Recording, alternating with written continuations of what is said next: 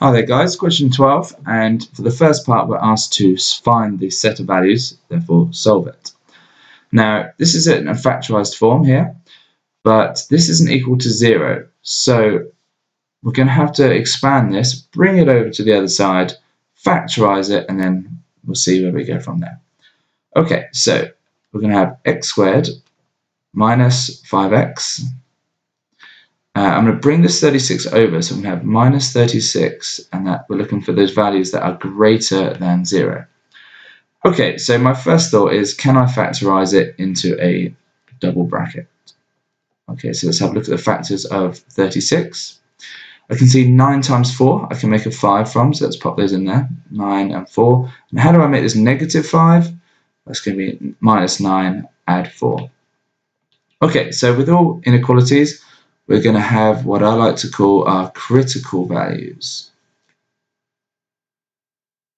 We're going to use these, so it's x equals 9 and x equals negative 4.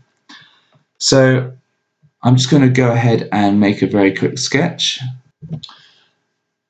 Okay, let's pop some numbers on here. So there's minus 4 and this one is 9. Okay, and I'm just going to label my axes as well. Okay, so where it is more than 0, so it's important to note that with any function, when we put it equal to 0, that's where we're finding the roots, these 2 points here, which is our critical values. So the y-coordinates, if you like, are 0 here. So above this line is when the function is greater than 0, and that's what we want. We want to know where this function of x is greater than 0. So what we've actually got is this part here and this part here, because this part of our quadratic is above the line and therefore meeting this criteria. So our answer is simply x is more than 9 and x is less than negative 4. Okay, part B. I'm just going to draw a quick line down there. There we go. So part B, it says using your answer to part A. So that normally means it's pretty straightforward. You can just use these values here.